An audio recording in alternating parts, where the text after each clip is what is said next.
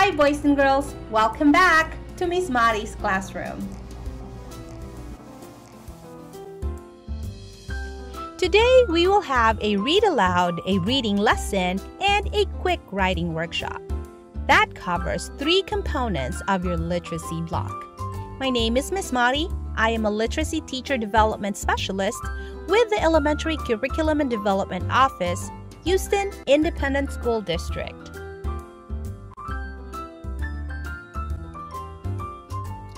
Today's learning objectives are: we will recognize characteristics and structures of informational text, including features to support understanding.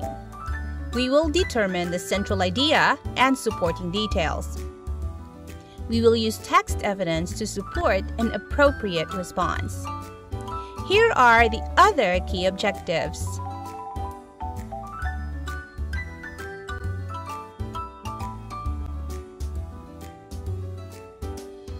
Today, we will read mini biographies. Our read aloud is called A Few Who Dared. This text examines the accomplishments of some famous explorers. As we read, we will apply knowledge of the features of a biography, determine the topic of the selection, and identify details that support the author's central ideas. This text is taken from HMH Module 7, Week 1, Lesson 7. It's time for a genre study on biography. Biography is the story of a real person's life written by someone other than that person. Authors of biographies present events and details about a person in ways that help readers better understand him or her. The purpose of biographies are to inform and entertain. Here are some features and characteristics of a biography. Biographies includes facts and details about the subject's life. It may be set in the recent past, the distant past, or any time in between. Biographies may include photographs or other images from the subject's life. It is told in third-person point of view. It presents events in chronological order, and it includes literary languages to describe people, settings, and events. Here are some examples of famous biographies.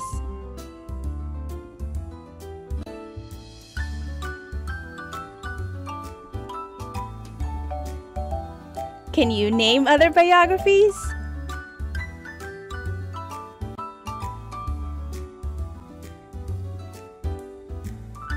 It's time to activate prior knowledge to help us make connections to the new information we are learning today. Biographies are informational text, so let's go ahead and review the concepts we know about it. Informational text is nonfiction that gives facts about a topic. The purpose is to inform about a topic or a central idea. Informational text includes details about the central ideas such as facts, examples, and evidence. It includes text features such as headings, captions, labels, lists, and bold or italic words. It also includes graphic features such as charts, maps, diagrams, timelines, sidebars, photos, and illustration. It is organized in a text structure such as sequence, compare and contrast, cause and effect, or problem solution. It also includes content area words that relate to the topic. The text we are about to read is an informational text that contains a lot of text and graphic features. What do we know about these features? Well, text features help readers understand the important parts of a story. Here are some examples. Character list. Character list shows which characters appear in a literary text. Headings. Headings can show chapter or section breaks or indicate a change in narrator or point of view. Text features can also be different type styles that can show emphasis or indicate a title. Graphic features, on the other hand, are visuals such as diagrams, illustrations, and maps that help readers explain or illustrate parts of the story. Here are some examples: illustrations that show a character, a scene, or event, and maps that show where a story takes place or help readers visualize a fictional setting. Now let's review what we know about central idea. The central idea is what the text is mostly about. Text can contain both an overall central idea and several smaller central ideas. Central ideas are supported by details that may include facts, examples, and definitions. Good readers determine a central idea by thinking carefully about the details in a paragraph, a chapter, or the whole text. Good readers ask themselves questions such as, what does all this information have in common? What main thing are these details working together to tell me about? To find the central idea of a text, we look for clues such as headings, visuals, first or last sentence, and repeated words. We also evaluate details such as examples, facts, evidence, and description. We use the keys to open the door. We identify the central idea using text clues, and we evaluate details to determine the key idea to support the central idea. Now, what's the difference between the central idea and the topic? Well, the topic is an issue or subject addressed in the text. The topic is the central focus about a text. It can be a word, a phrase, or a sentence that tells the reader what they will be reading about. And the topic can be used to help find the theme. Here are some examples of topics: friendship, travel, seasons and weather, celebrations and holidays. Let's review a strategy called Notice and Note Signpost. When we read, we look for clues that can help us identify important information that the author wants us to know. Authors of non-fiction texts sometimes use numbers to explain ideas. Numbers and stats. What does this make me wonder about? Numbers could be things like the date when something happened or how much something costs. When we see this information on the text, we stop to notice a note and ask, what does this make me wonder about? Authors of nonfiction texts sometimes use language that is extreme or absolute, which means it's exaggerated. Extreme or absolute language. What does this make me wonder about? Extreme and absolute language tells how the author feels about a topic or issue. It could also indicate that the author is trying to persuade the reader to do or believe. Today, as we read, we will apply notice and note in action. You will look for things in the text or visuals that help you remember the signpost and why it is important to the selection. You will annotate or write your ideas, so be ready with a pencil and paper.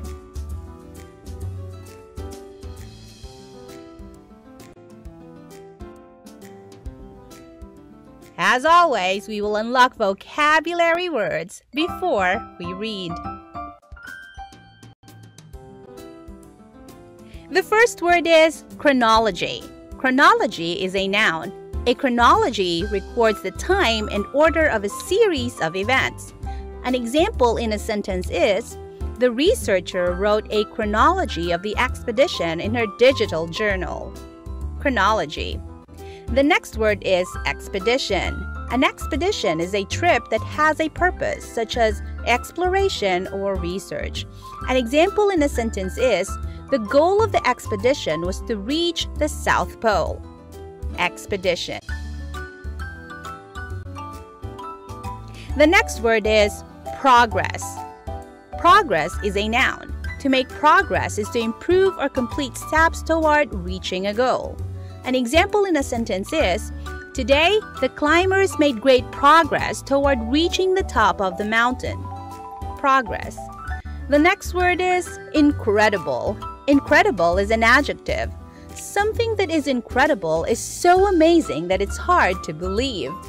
An example in a sentence is, the hikers were amazed by the incredible lost city that they saw in the jungle. Incredible. Let's set a purpose before we read. As we read today, we will pay attention to overall central idea and several smaller central ideas of the text.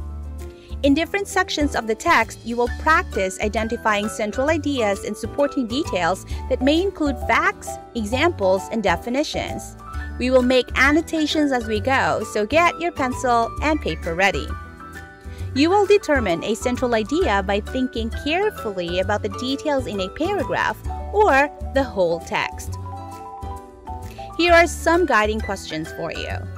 What does all this information have in common? What main thing are these details working together to tell me about? What graphic and text features in the text can I use to understand the text better? And what is the purpose of this text or graphic features? Before we begin reading, let's test if you can identify text and graphic features in the text. Take a moment to scan our text and name all the text and graphic features you can spot. You may pause this video for 1 to 2 minutes to complete the activity.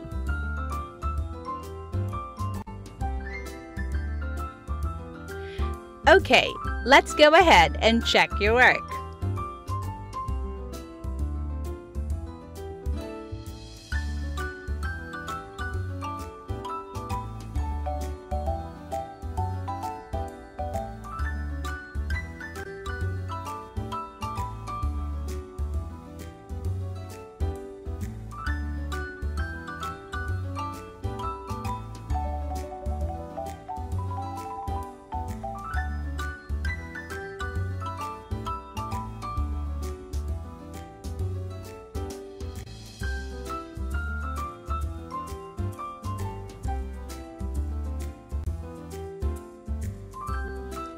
Let's begin reading. A few who dared. Throughout history, courageous men and women have boldly ventured into little-known, sometimes unknown, territory. Some explore to answer the call of curiosity. Others do for glory or the chance to be first. Still others thirst for the chance to discover new lands or spaces. From the top of the world to the bottom of the sea to outer space. This timeline is a chronology of a few of history's daring explorers from the last 2 centuries.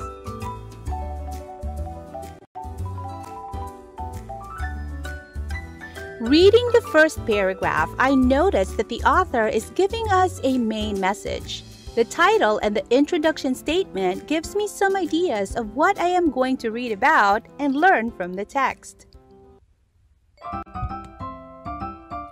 1804, Meriwether Lewis, William Clark, and Sacagawea. What they explored: the northwestern United States. Details. In 1804, leaders Meriwether Lewis and William Clark, in a team of more than 30 people, embarked on a 2-year exploration of what is now the northwestern part of the United States. The United States had recently purchased the land from France, and President Thomas Jefferson wanted to know more about this uncharted territory. He also wanted the expedition, known as the Corps of Discovery, to find a route from the Missouri River to the Pacific Ocean. In what is now North Dakota, a Native American woman named Sacagawea joined the Corps to help the explorers communicate with other Native people during their journey. The Corps reached the Pacific Ocean in November of 1805. By the time they returned to Missouri in September of 1806, the Corps had covered about 8,000 miles, through rugged mountain ranges, down ranging rivers, and across harsh wilderness. The name Sacagawea means bird woman. This section of the text focuses on the Lewis, Clark, and Sacagawea exploration of the northwestern United States in 1804. I found numbers in extreme and absolute language that the author used that caught my attention. I made annotations as I go.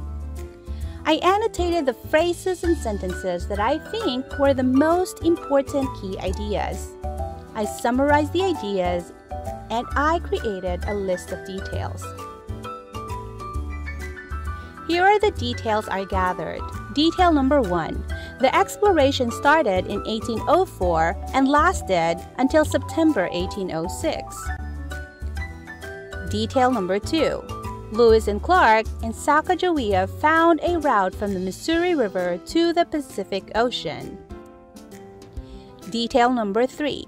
They covered about 8,000 miles of rugged mountain ranges, down raging rivers, and across harsh wilderness.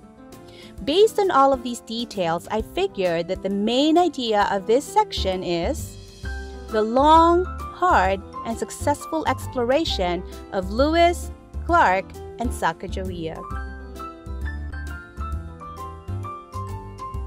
1909, Matthew Henson and Robert Peary. What they explored: the Arctic. Details.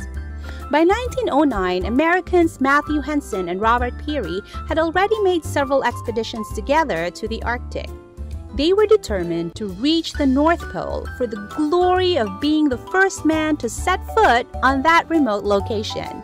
In March of 1909, the explorers, along with 4 Inuit men, made their way toward the North Pole, traveling by dog sled and sleeping in igloos at night. Progress was slow and extremely dangerous. At different points, Peary and Henson plunged through the ice. Finally, on April 6, they reached what they believed to be the North Pole. Some historians believe Henson and Peary missed the pole by about 60 miles. This section focused on Henson and Peary's exploration of the Arctic. Again, I use the notice and note strategy to annotate as I read.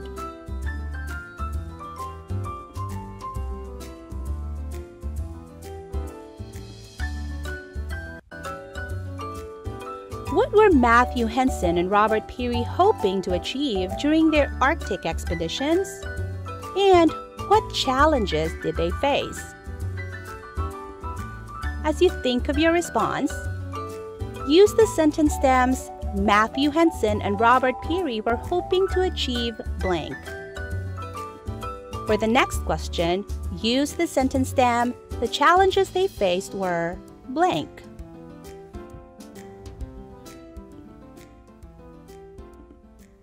Based on the information you learned, what is the author's main message about the explorers in this section of the text?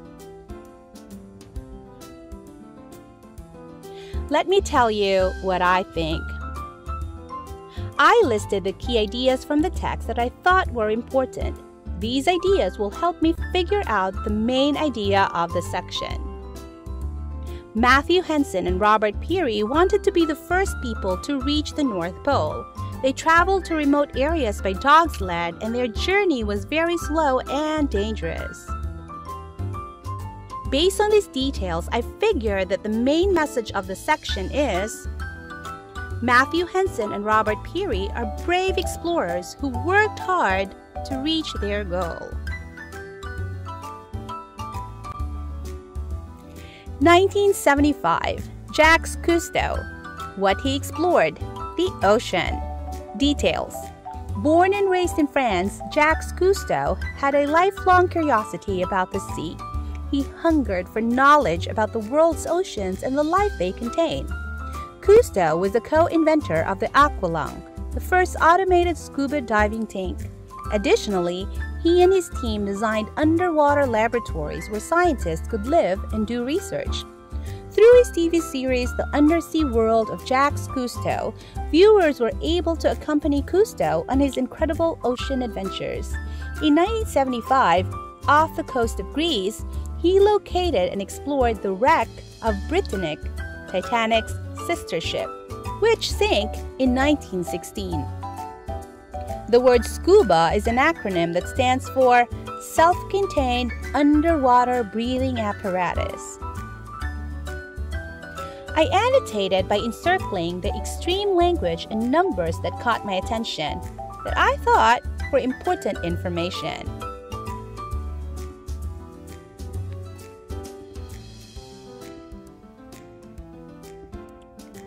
I noticed that the author uses graphic and text features in the text, as well as descriptive languages and numbers. Why are these important to the selection? As you respond, use the sentence stem. These are important to the selection because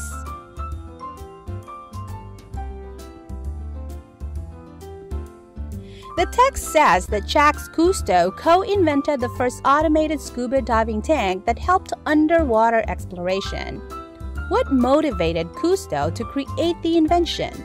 And what detail or details in the text support that idea? As you think of your response, use the sentence stems. Jacques Cousteau's motivation to create the invention was blank. And the detail or details that support the idea is or are blank. 1983, Sally Ride. What she explored, outer space. Details. Sally Ride and Dr. Mae Jemison share the distinction of being two firsts in space exploration. In 1983, Ride became the first American woman to travel to outer space aboard the space shuttle Challenger. During her historic flight, Ride operated a robotic arm to move satellites. 1992, Mae Jemison. What she explored, outer space. Details. Dr. Jemison became the first African-American woman in space aboard the space shuttle Endeavour. Dr. Jemison, who is also a medical doctor, performed a number of experiments during her 8-day space flight. A huge fan of the TV show Star Trek, Dr. Jemison appeared on an episode of Star Trek: The Next Generation.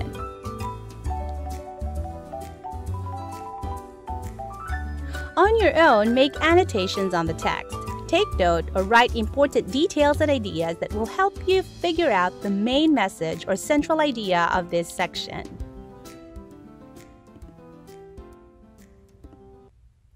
Based on the information you gathered, what is the author's main message about the explorers in this section of the text? Write your idea and be ready to share with someone. You may pause this video for a quick sharing time. It's discussion time. I'm going to ask you a series of questions. You are going to respond using sentence stems or use your own words. Here we go. First question. What 4 areas did the explorers in this selection travel to?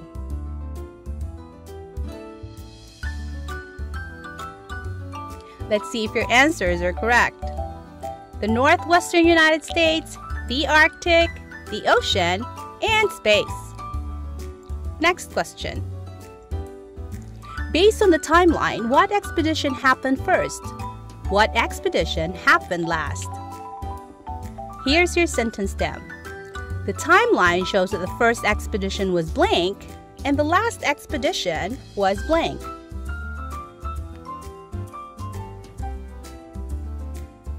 Let's check to see if your answers are correct. The timeline shows that the first expedition was Lewis, Clark, and Sacagawea, and the last expedition was Mae Jemison's. Next question. Look at the diagram. What information does the diagram show the readers? Fill in the blanks. The diagram showed the different blank, what they blank, and the details of their blank.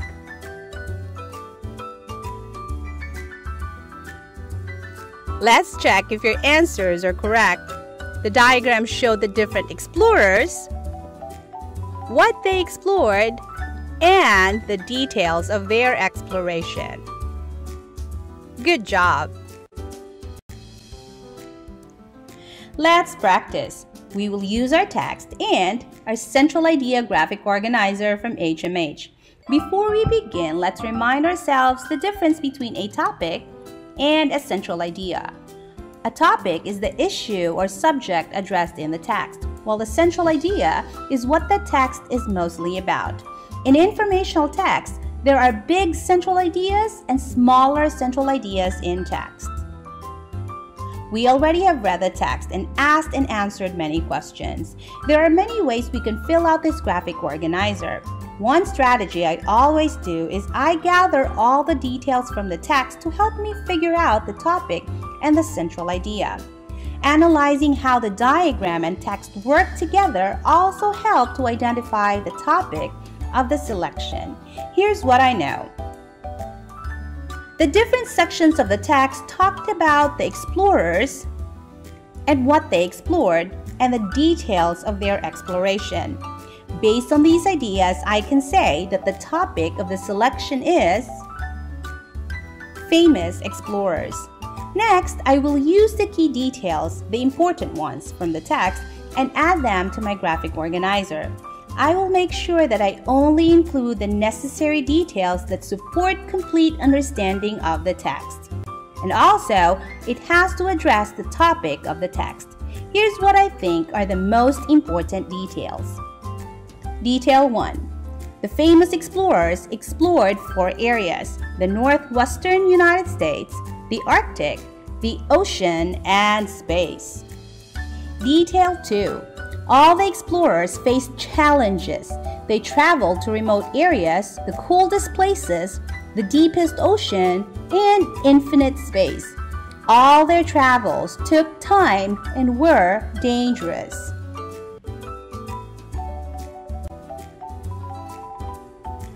This is your independent practice. This is now your independent time. You will complete the rest of the graphic organizer by adding one more important detail. Make sure to use only information from the text. After you add the last detail, figure out the central idea or the main message of the selection. Remember that this is your independent practice and you must complete this activity on your own. Pause this video and set your timer for 10 to 15 minutes to complete this activity.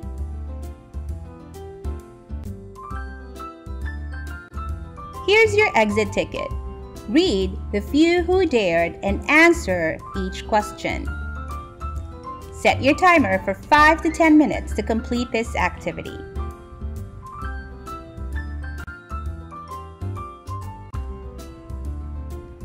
It's writing workshop time. Get your pencil, your paper, and your creative ideas ready.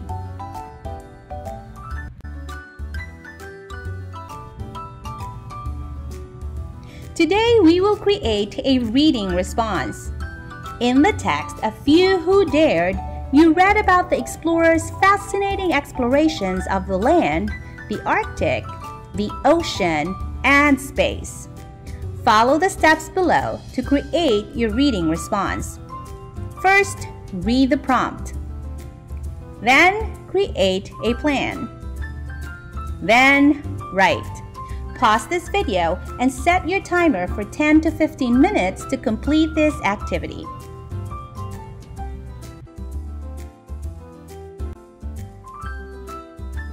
Amazing work! See you next time here in Miss Mari's classroom.